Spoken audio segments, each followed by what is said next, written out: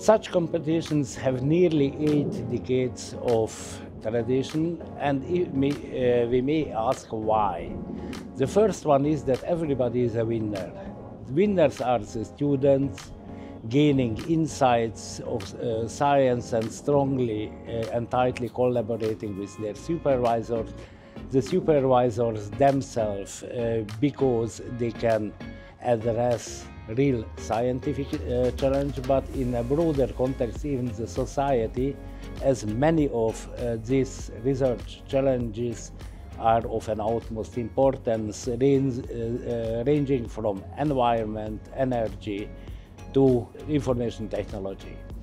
The next one, which is important, that this movement is like a live organization with a huge capability to the adaptation.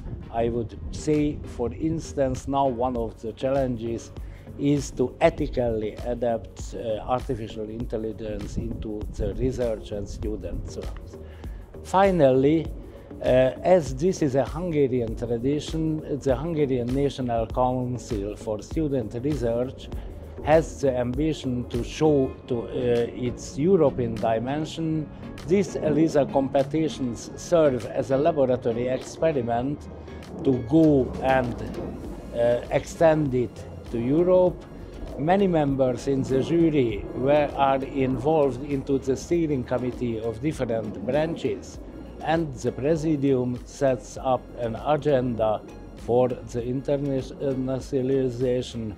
So I hope it's so that not only next year ELISA once again will have such a competition, but it will grow out to a broader movement all over Europe.